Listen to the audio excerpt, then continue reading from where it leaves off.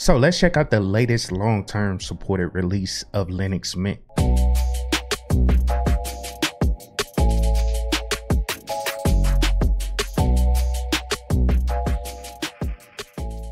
What's up guys, it's Josh back with another video. And we have an awesome distro that I want to take a look at today. And I've been making videos for a very long time about different distributions, you know, Linux in general, as well as applications. And I always pointed to Linux Mint as one of those entry-level style distros that I recommend to new people that want to get into the Linux operating system. And so the long-awaited Linux Mint 21.2 Victoria has finally arrived, and I'm super excited to share its latest features and improvements with you all. And like I've always said, Linux Mint continues to deliver a very polished and user-centric experience. And this latest version takes things to a whole new level. So let's go down and hop over to my virtual machine, and I can walk you guys through the installation as well as check out some of the new features that are included in this fantastic release. So let's get started. All right, so I'm at linuxmint.com. This is where you can get the ISO from. And as you can see, there's information about Linux Mint. So if you need installation instruction, this is how you download it. Like I said, you can select what desktop edition you want. So they have Cinnamon. Cinnamon is their flagship, if you guys didn't know. Mate, and then XFCE, which is my favorite, but we're gonna stick with Cinnamon as the edition we're gonna download and install today. Just show you guys the newest version. But like I said, there's installation instructions. If you click down in here in downloads, and I just wanted to show you guys, here are the mirrors, so you can go through, download this latest version of Linux Mint.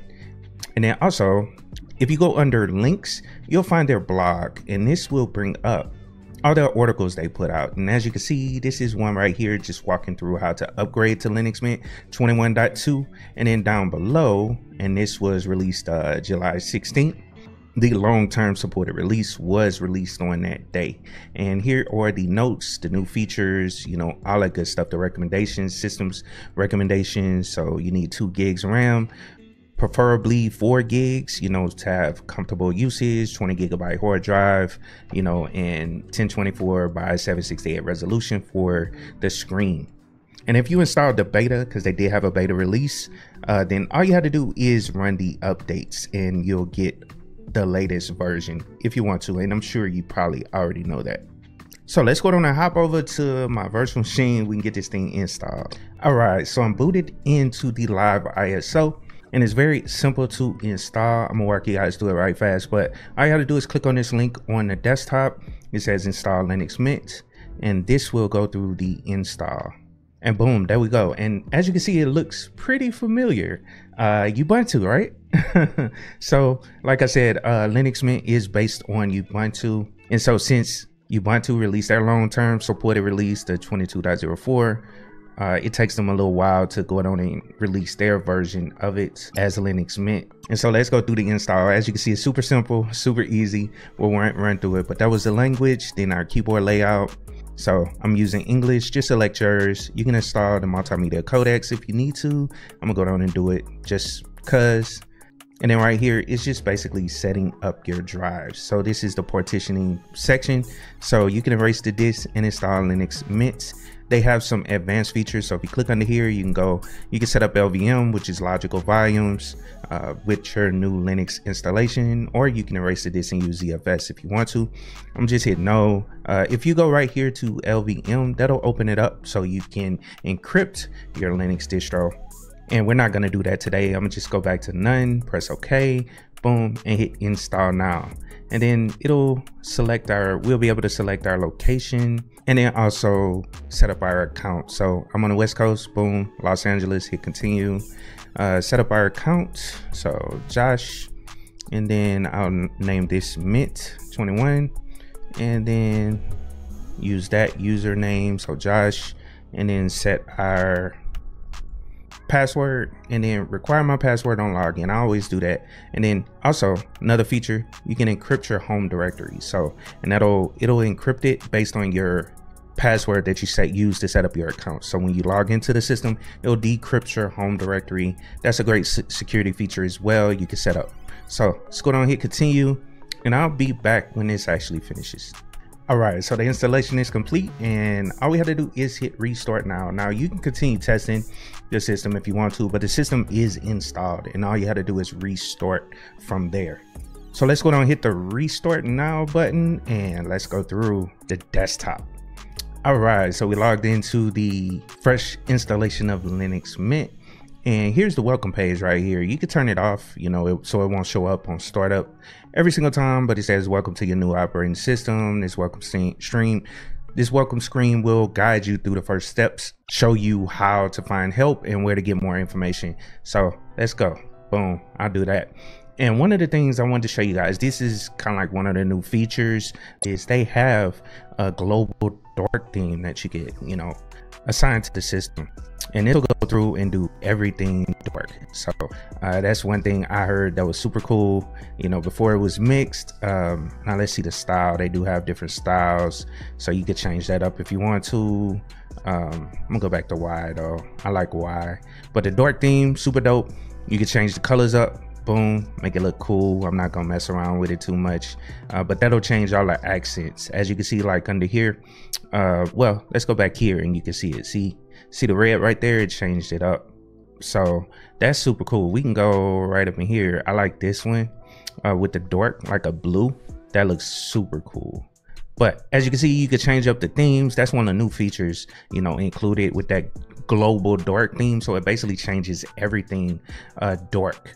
And then a couple other things you can set up, your snapshots. I think I covered this in previous videos, but you could go down and set up your backup system. It's kind of like a snapshot that you could set where it could take like daily snapshots. And so if you like break something on the machine, or if the machine needs to be restored, you can do that from a previous working state.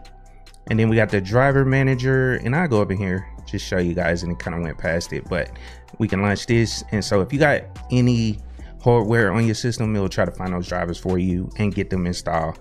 It even looks for proprietary drivers. I'm gonna close it. It's gonna look, there's nothing on here because it's a virtual machine, so that really doesn't matter. Now the update manager, boom, let's go down, open that up. And I really like the update manager on here. It is super cool. It's super easy to use, and that's why I recommend this for new people. And one of the things you could do is if you switch to a local mirror, you can switch to a local mirror. That way you can get the packages faster, but we're not going to mess with any of that. You can refresh. It'll find updates for the system. As you can see, there is a new version of the update manager available, so you can apply that update. I'm not going to apply it, but what I typically like to do is show people, go down and get familiar with the terminal. You could run all your updates on the system right here in the terminal. And let me run one command right fast, just to give you guys some information about the system, because this is one of the changes as well. It comes with Linux Mint 5. Well, it comes with kernel 5.15 as a default kernel, so we can exit out of that. Boom.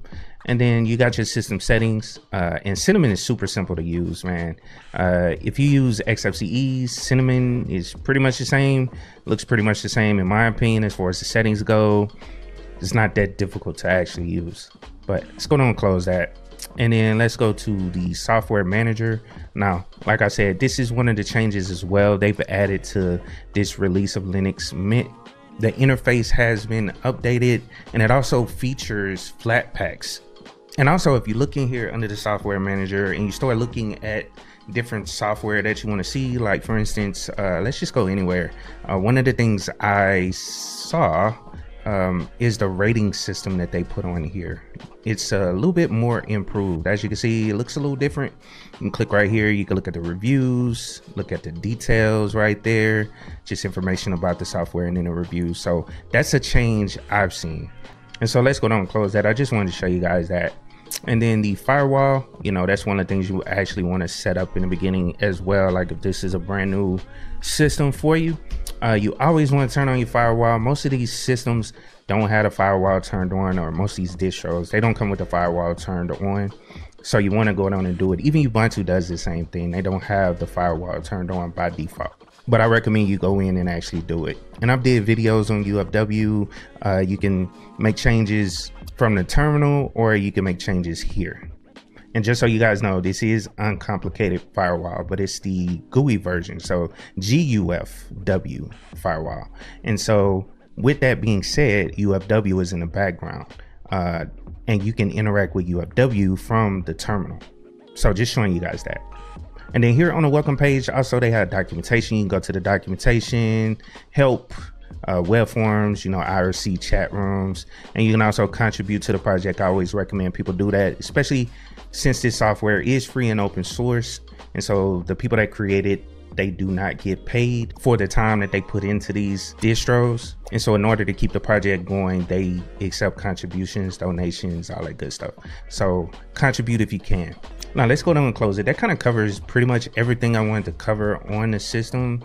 I was going to show the kernel version, which you guys have already seen that. And overall, this is a solid release from the Linux Mint team. And I definitely, you know, enjoy looking at this distro as well as recommending it to new users of Linux. Okay, so there you have it. Like I said earlier, this is a solid release from the Linux Mint team, and it's clear why Linux Mint remains a top choice for both newcomers and experienced users alike. And if you enjoyed this video and found it helpful, don't forget to give it a thumbs up and share it with your fellow Linux enthusiasts. And make sure you subscribe to my channel for more Linux tutorials, updates, and exciting content coming your way. As always, I hope you guys have a wonderful day, and of course, keep it techie.